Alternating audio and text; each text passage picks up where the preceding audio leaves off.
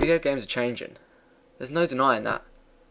The classic story campaign modes that we used to going in and learning about characters is being replaced with multiplayer, and even multiplayer campaign, with little or no story, which just doesn't build bonds between characters and players like it used to. Examples of this can be like Titanfall and Destiny, whose campaigns really aren't in depth at all, and just barely scratch the surface of what may have been a deeper world. Now step forward Halo, an iconic character, check. An amazing backstory, check. Vast worlds waiting to be explored, check. Awesome stories told outside the main war, check. A brilliant underlying storyline, check.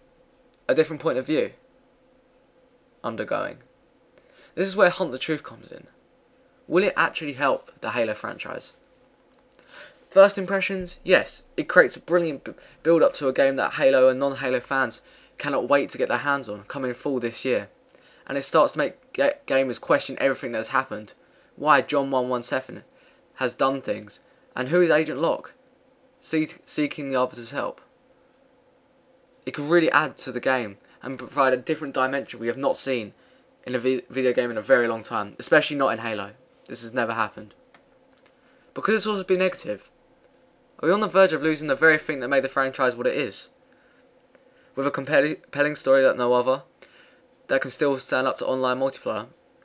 Is Benjamin Giroud, a character that I've came to respect over just 3 episodes of Hunt the Truth, alienating us from the chief? Will this deep composition put together by 343 Industries to set up John to fail? But not just John, but maybe the whole franchise is on the brink here. It's make or break for Halo. And I would hate it to be built up so much like previous titles, just to be let down by something that isn't even to do with campaign or story, but maybe a multiplayer element that games rely on so much nowadays to survive, that maybe just a little bit out, but just changes the whole dynamic of the game, and just throws away even more fans.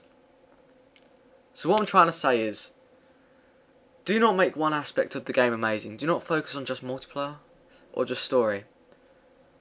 And in doing that, don't let the whole game down with one silly aspect.